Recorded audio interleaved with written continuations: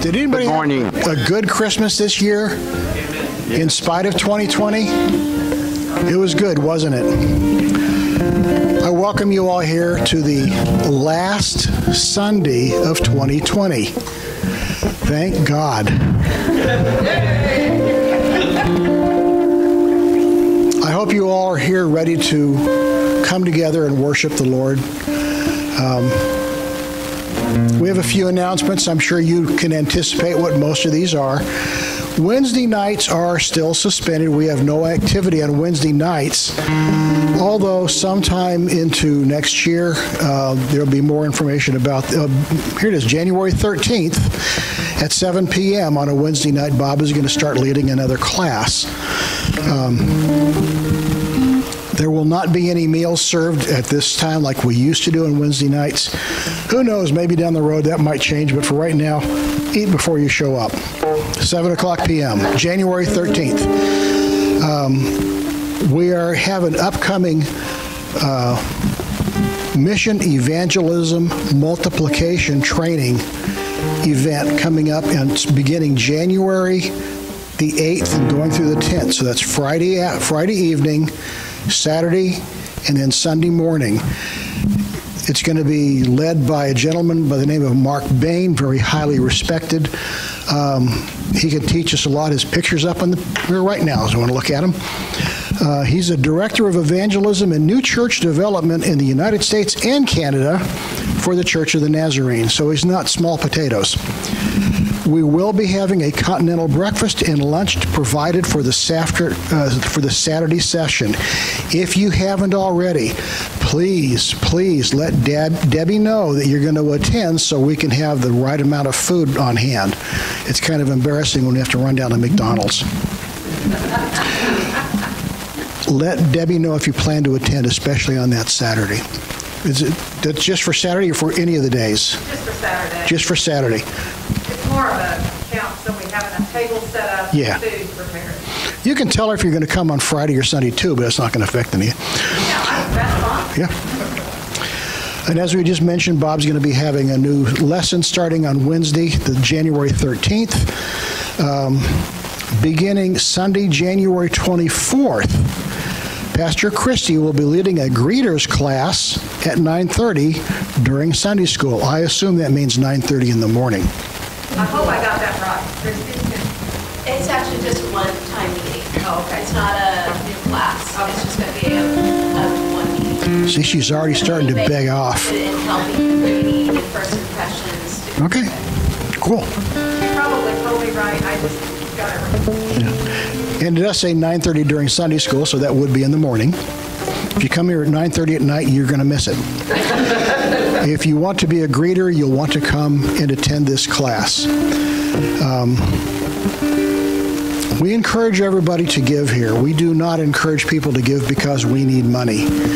We encourage people to give so that God can bless your giving. It is in your giving that God blesses us. It is in serving God that He blesses us. So give.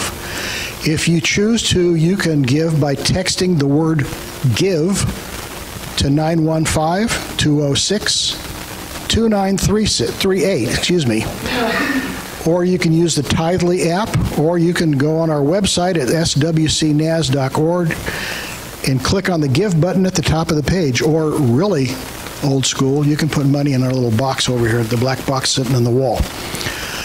We do check that from time to time. Please contact Debbie Jackson if you have any questions, if you need any assistance within any of these options for giving. Do we have a scriptural reading that we're going to be doing? We do. If you can, if you would, please rise for the reading of God's Word. For all of God's promises have been fulfilled in Christ with a resounding yes. And through Christ, our amen, which means yes, ascends to God for His glory. It is God who enables us, along with you, to stand firm for Christ. He has commissioned us. And he has identified us as by his own, by placing the Holy Spirit in our hearts as the first installment that guarantees everything he has promised us. It's 2 Corinthians 1, 20 and 22. Our gracious Heavenly Father, we do humbly come before you today. We're gracious. We're grateful for all that you do for us. We're grateful for all the love you provide to us. We're grateful for your protection and for your provision. We ask that you would be with this body as we come together to worship you together. Be with our pastor as he brings his sermon a little bit later on. Guide and protect each one of us as we leave from this place, and let us go out and be lights into this dark world on your behalf. All these things, Lord, we do ask in your most holy name. Amen. Amen. Remain standing and we'll sing for a little while. We've got When We All Get to Heaven. This is one, you can clap your hands on this one. This is a hand clapping song. Here we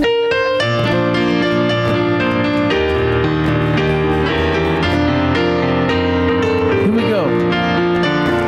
Sing the wondrous love of Jesus. Sing his mercy and his grace. In the mansions bright and blessed, he'll prepare for us a place.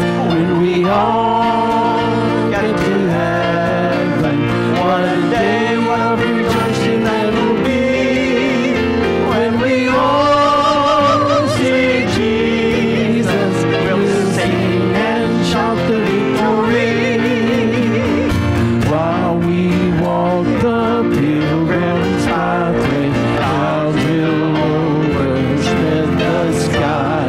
But when traveling days are over, not a shadow, not a sign.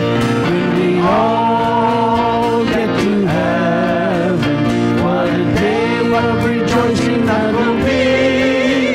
When we all see Jesus, we'll sing and shout the victory. Onward to the prize before us, to his beauty we'll behold. Soon the pearly gates will open, we will tread the streets of gold. When we all get to heaven, what a day of rejoicing that will be. When we all see Jesus, we'll sing and shout the victory. Sing it again. When we all get to heaven, what a day of rejoicing that will be. When we all see Jesus, we'll sing and shout the victory. When we all see Jesus, we'll sing and shout the victory. Amen. Hallelujah. This is Fred's favorite song. Coming up.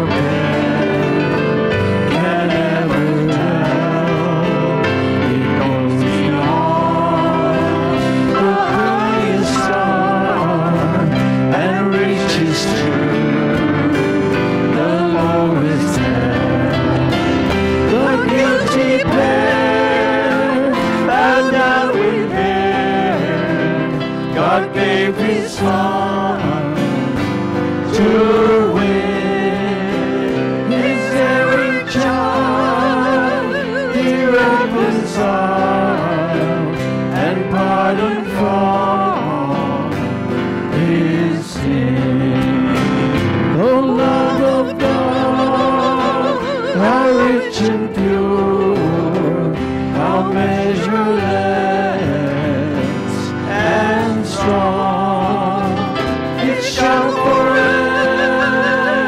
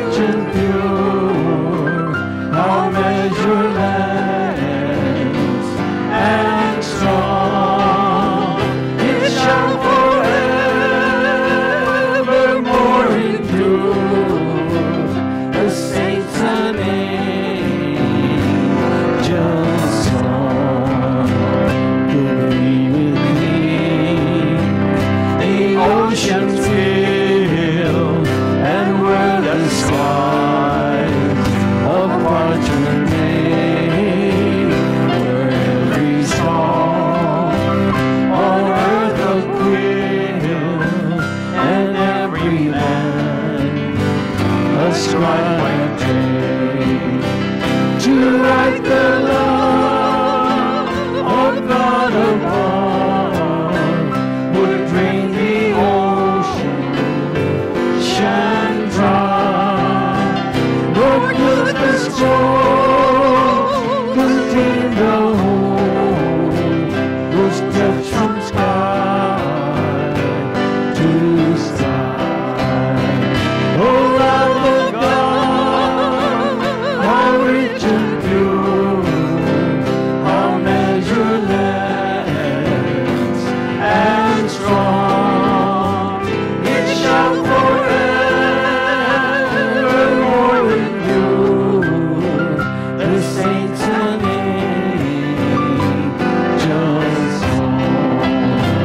Oh, love of God, how rich and pure, how measureless and strong, it shall forevermore endure. The saints and angels song. Amen. Amen. Amen. Amen.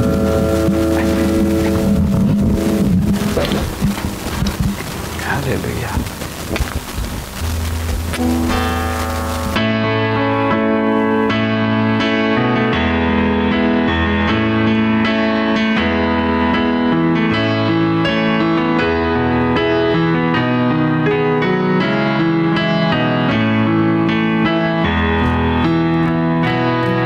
Here we go. Bless the Lord, oh my soul, oh my soul. Worship His holy name. Sing like never before, oh my soul. I'll worship Your holy name.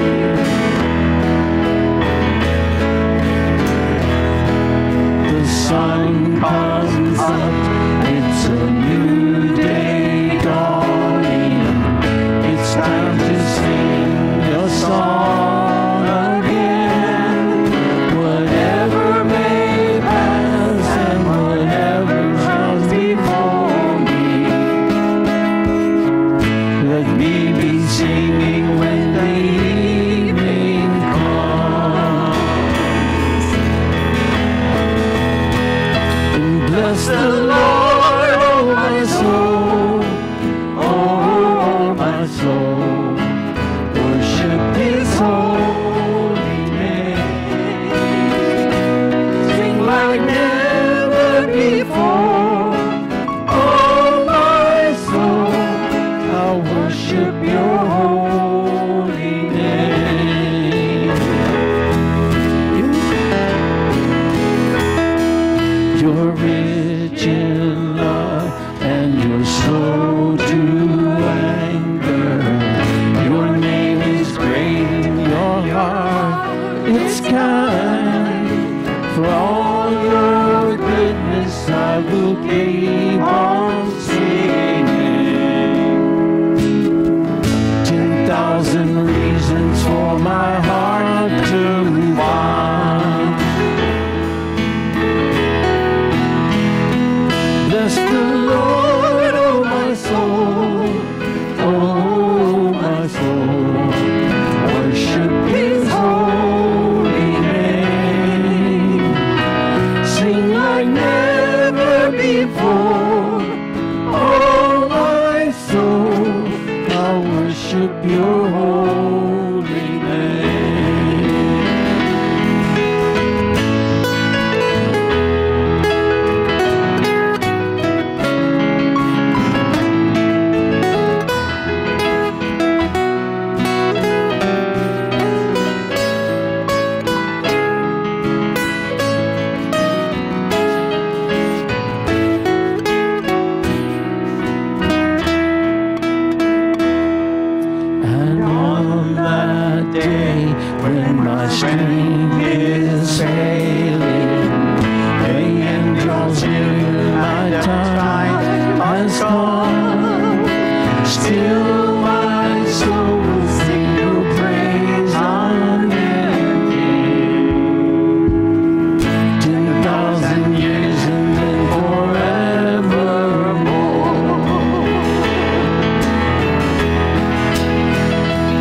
Bless the Lord, oh my soul, oh my soul, worship His holy name. Sing like never before, oh my soul, I'll worship Your holy name. Bless the Lord, bless the Lord, oh my soul, oh my soul, worship His holy name. Sing like never before, oh my soul, I'll worship Your holy name. I'll worship Your holy name. Yes, I'll worship Your holy name. Amen. Amen. You may be seated.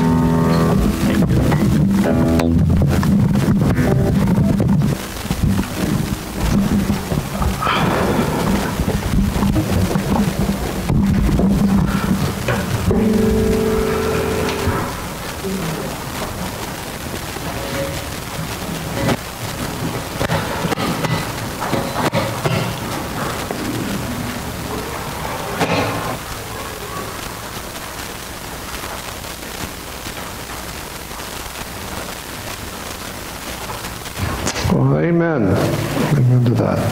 Well, today we're going to be in Matthew chapter 2. It's going to be Matthew chapter 2, starting with verse 7. It'll be Matthew chapter 2, starting with verse 7. Does anyone have any praises or prayer requests before we dig into the Word and pray? Yes, ma'am. You don't know, but anyway, it's Dave Ward.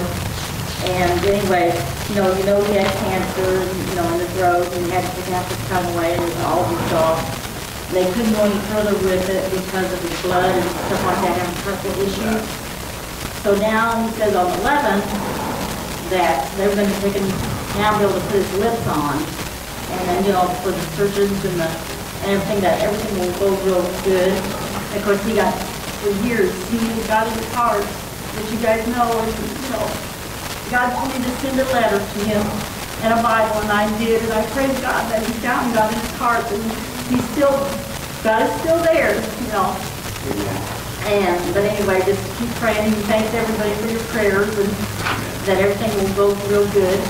And then finally, my aunt did pass away. She passed away on the 21st. And even though she'll be missed, she was from Illinois, which is where I'm originally from.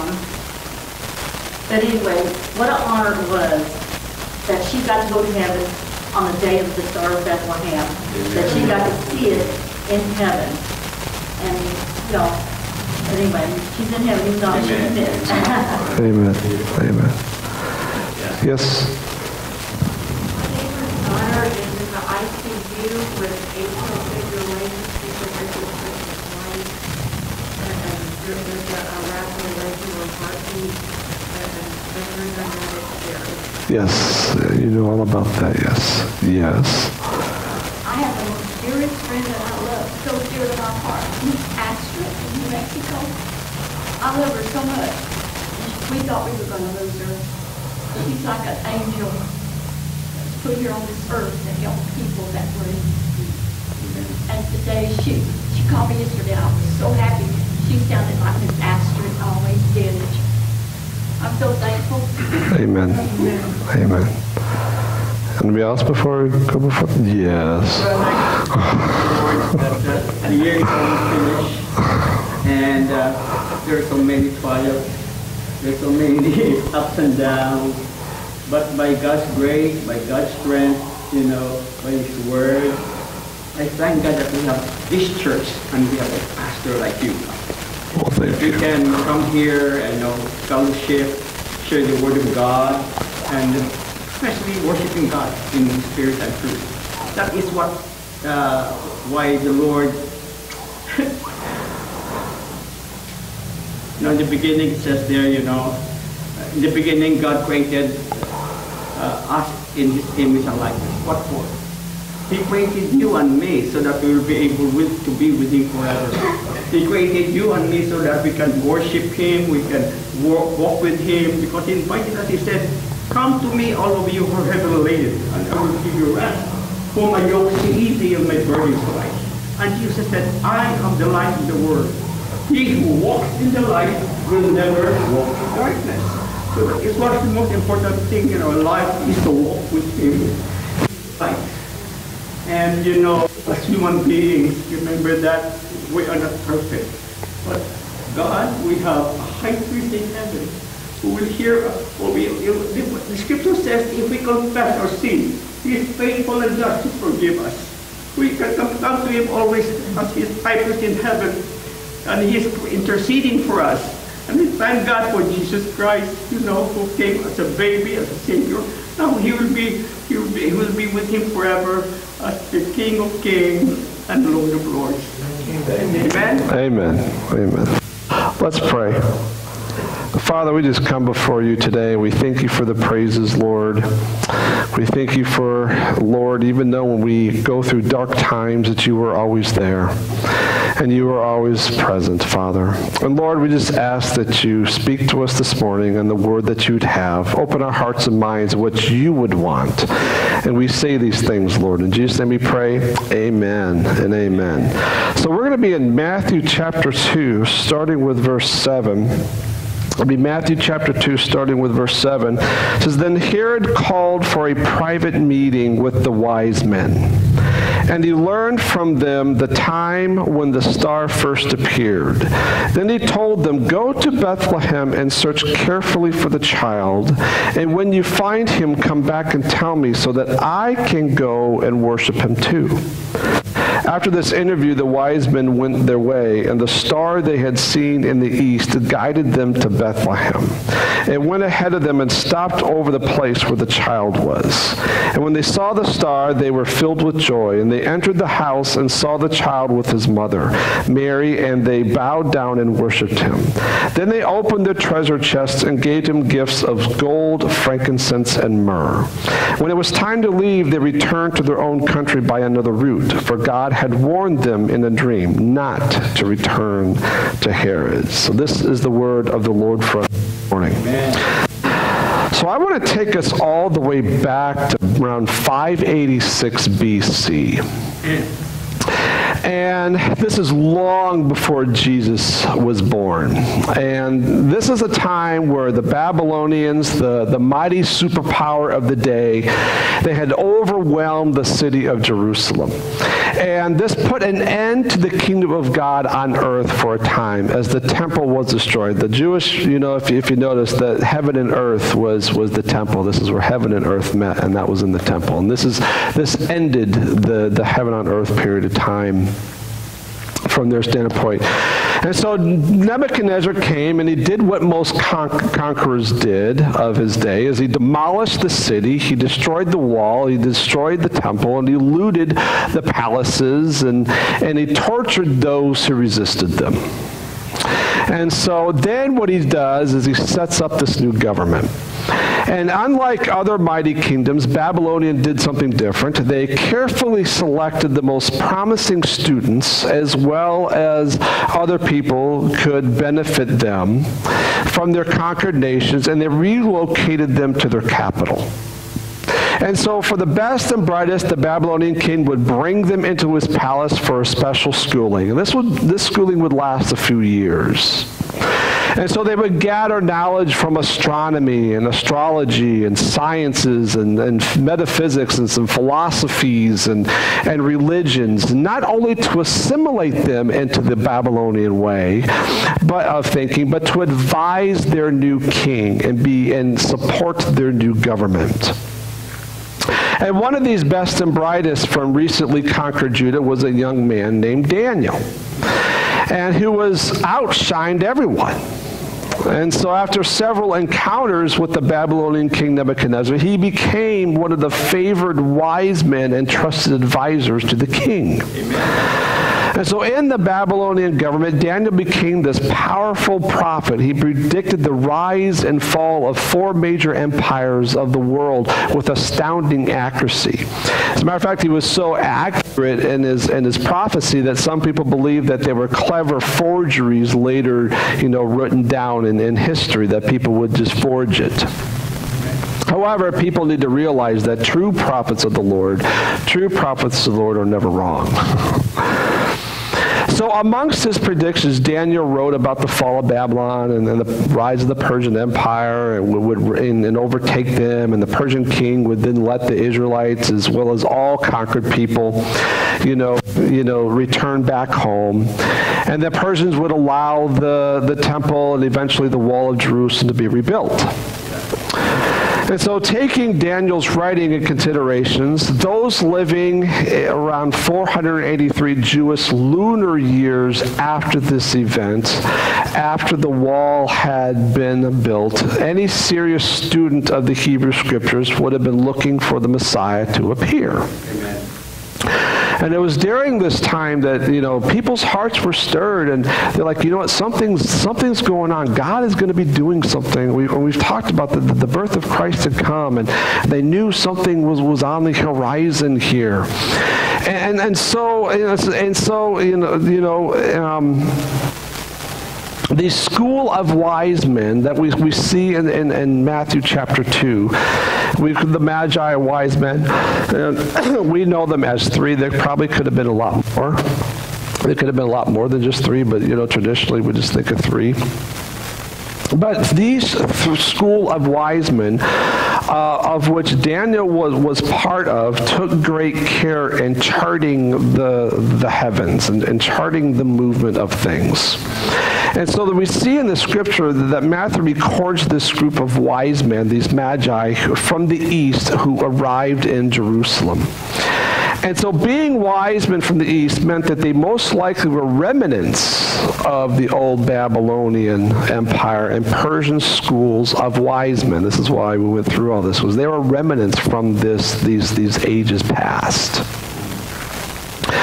And so as these men were astrologers and they're well into how things went, they noticed the positions of certain stars and planets during the time of Jesus' birth, and they noticed his star, and they knew what this meant.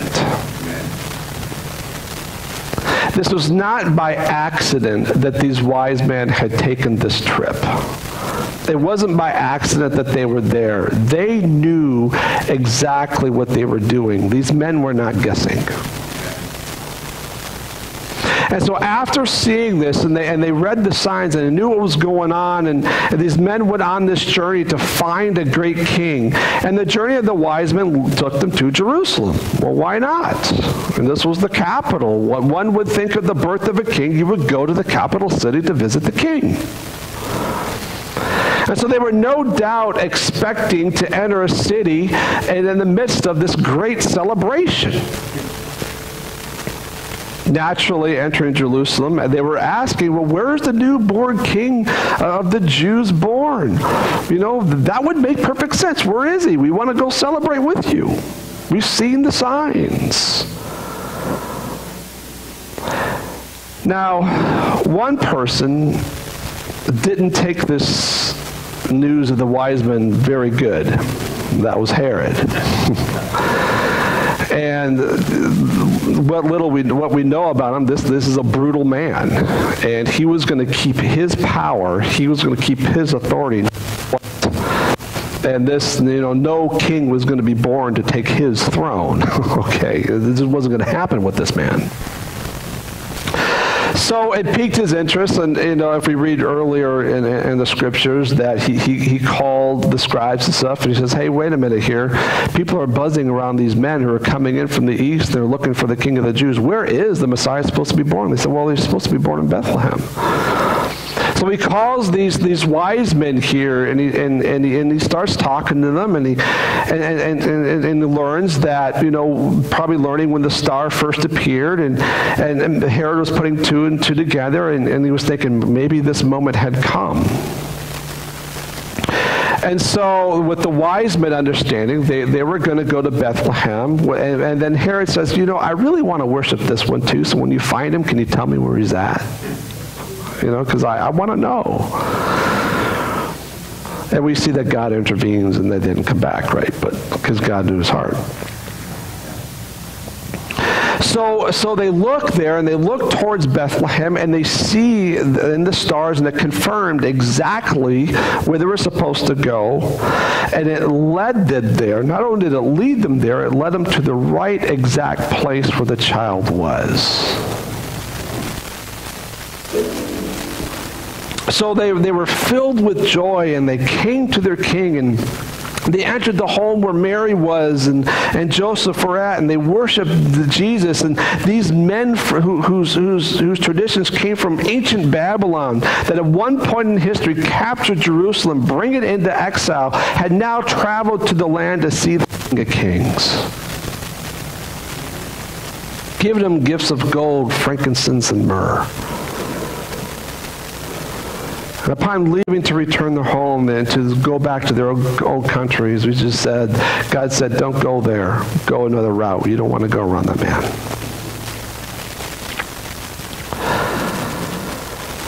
It's interesting about these wise men, because if you really look at it, these were men who are paying attention.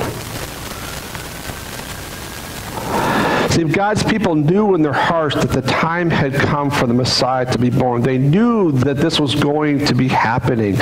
And they all knew God was going to move into a new era. And few participated in it, though. Few understood exactly what was going to happen. And God only let a few people to be part of that, and only a few participated in that.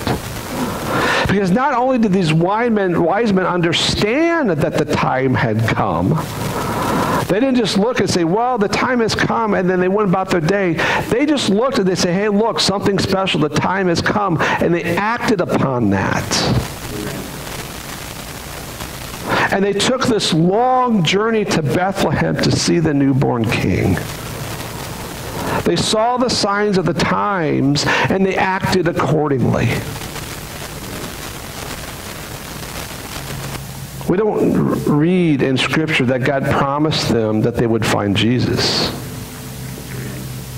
God didn't literally visit them. God never promised them a particular outcome.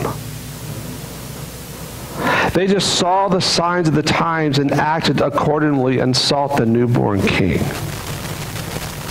And went to seek Jesus, and they found him.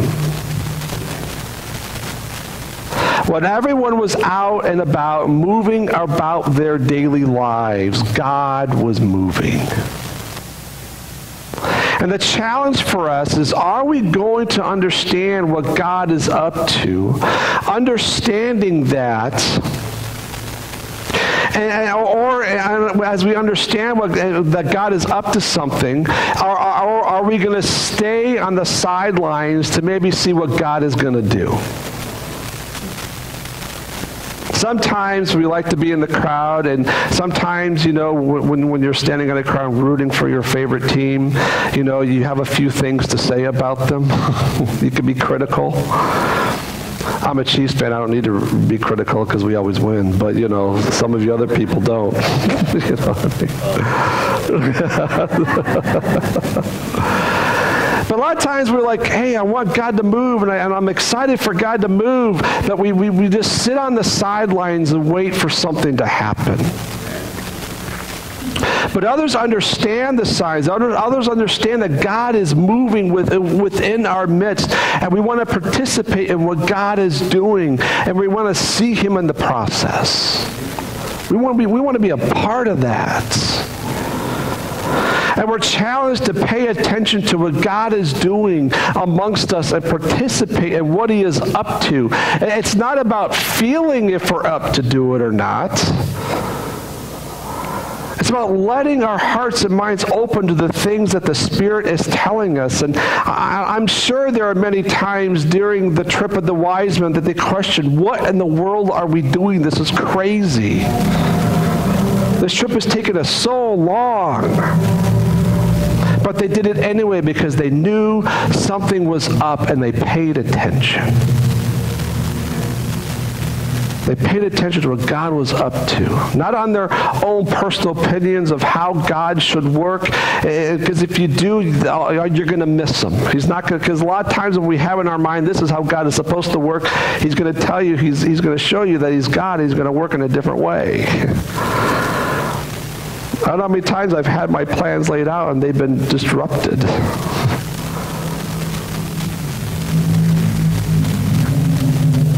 Be open to the leading of the Holy Spirit within our lives, to be open to the fact that God might adjust our lives for his purpose. He might position us in uncomfortable situations. He might take things out of our lives. He might put other things within our lives. But God is going to be up to something. He might give us warnings, to not go someplace, even though we might not have all the reasons why. Or he might call us to do something else that doesn't make sense. But all we need to know is that we're doing it because the Christ has called us. And then we allow him to maneuver us for his purpose, to participate in his work. And he might take things and add things, and throughout this process, and things will be a little bit chaotic, and the world is going to respond and with its misunderstanding, but we're going to see Jesus. You might have people on the sidelines in and out of the church, being nice and comfy as we're moving forward or going about their daily lives. But you're going to see Jesus. I want to leave us with this. The simple birth of Jesus, God becoming man, born in the condition of humanity, to live as we live, it gives us hope. It's a secure future. For many of us, it's been a difficult year. There's people that if this virus didn't happen, that they might be alive today. We've lost loved ones. We've had good times happen. We've had bad times happen. We've lived in a lot of anxiety, or some of us are stubborn enough to not really worry about that. We just go about our day anyway. But things are different. While others have adapted well concerning the circumstances, some of us just want to pull our covers over our head and we want a redo of the day, we want a redo of the month, or maybe a redo of the year, or life all together. It's easy to sink into this escapism, to try to hide away, to keep oneself safe as possible from the hardships of the world. That the incarnation, God becoming man, is not one of escapism. The messenger of a God who enters into the suffering with us. And God left the glory of heaven and entered into a time of suffering amongst the people who are well acquainted with grief and sorrow. God who chose to enter suffering with his people in order that they may not suffer alone. Amen. Because God is present with us. And he invites us on this journey. He has already entered in these areas with us. He's already there. He says, look, you don't have to do this alone. I'm going to walk with you. And guess what? I want you to participate. And you're going to see me. I'm not hidden. I don't play hide and seek with you. Sometimes we think he does, but he just doesn't. He's going to walk with us, and we're going to participate in his work because he is our Redeemer. He's going to redeem us from everything. Amen. Amen. Heavenly Father, Lord, as a lot of the world was going about their daily lives, and even though there was excitement within the air that, and their hearts were restless, that you were doing something, and you were doing something. But But the people who participated within this weren't the mighty kings. They weren't the religious elites. They were the more simple people. They were people that one would never think that would be part of the birth of Christ, the birth of the Messiah. But Father, there were these wise men are a great reminder, Lord, that they saw the signs of the times and they acted appropriately, and they saw what they needed to see. And even though there were those on the sidelines with misunderstandings and the hearts of, hardened hearts and wanted to keep power, Lord, you maneuvered your people accordingly. And your will was done. Father, I thank you that you've given us no excuse to not participate, Lord.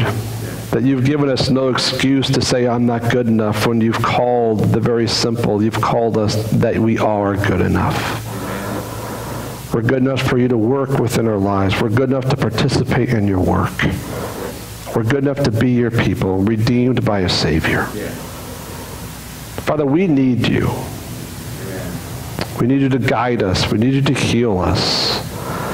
We need you to speak within our hurts and our pains and our confusions sometimes. But Father, we think you're there, and you're not afraid to go anywhere, even the deepest, darkest places of our lives. And Father, as we end this year and go into the next, we know you're already there. And we thank you for that, Lord. We say these things. You say we pray. Amen. Amen. Could you please stand for the blessing? May the Lord bless you and protect you. May the Lord smile on you and be gracious to you. And may the Lord show you his favor and give you his peace. Amen and amen. You are dismissed.